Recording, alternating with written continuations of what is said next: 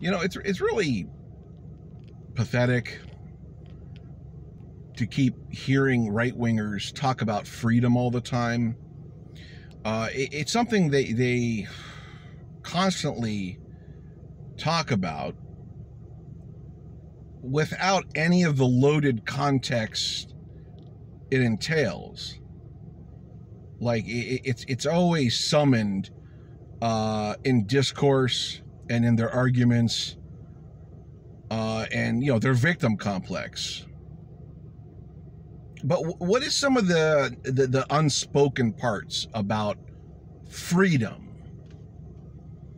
Some of the unspoken parts, some of the fine print that they're implying in the subtext of their arguments is about exploitation, the freedom to exploit other people for the sake of capital.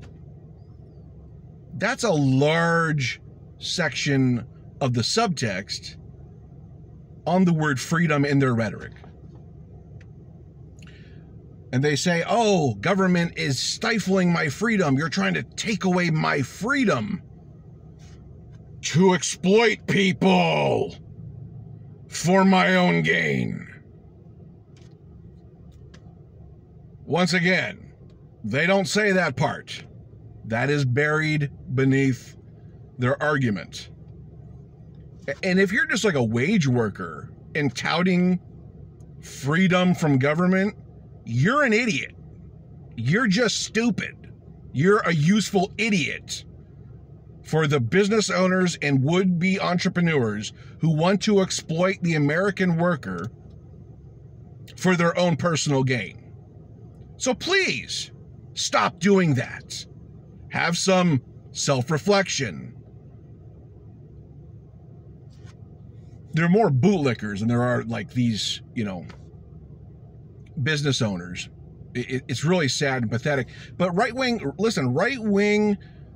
rhetoric, right-wing propaganda is so potent, and it's monetarily backed by right-wing billionaires, like the Ben Shapiros of the world, the Steven Crowders of the world, like the world's, like, just top-tier, disingenuous, libertarian, you know, the Libertarian Front is well funded. So the rhetoric is just pounded into the daily conversation.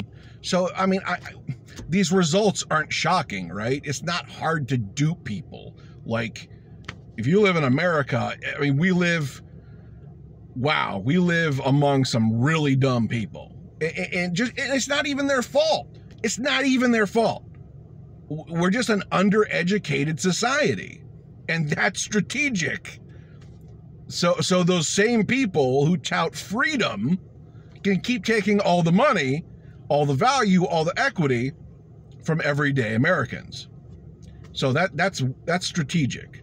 Whether you're a Democrat, whether you're a Republican, an independent, it doesn't matter. The system is geared towards only getting a few people educated and the people that they want educated. That's it. It's not for the broader public. And that is strategic. But anyways, I digress.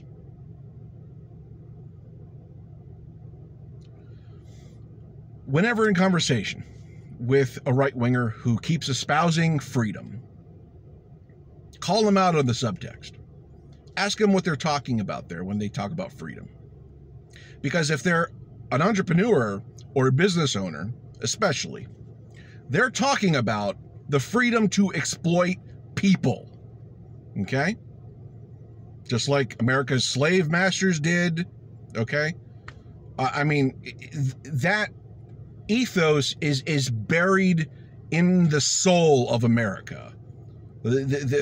We started with the worst form of exploitation in our lifetimes, or in 1,000 lifetimes. And it's still alive today. And it's all nonsense. It's all about freedom from being regulated. And it's like, we have to watch government carefully. I'm not some government bootlicker anyway. Like, we have to be vigilant with our government, that they're not having too much power over us too. There has to be a balance. But we can start by figuring out what they mean when they say the word freedom. Freedom to exploit. That's it.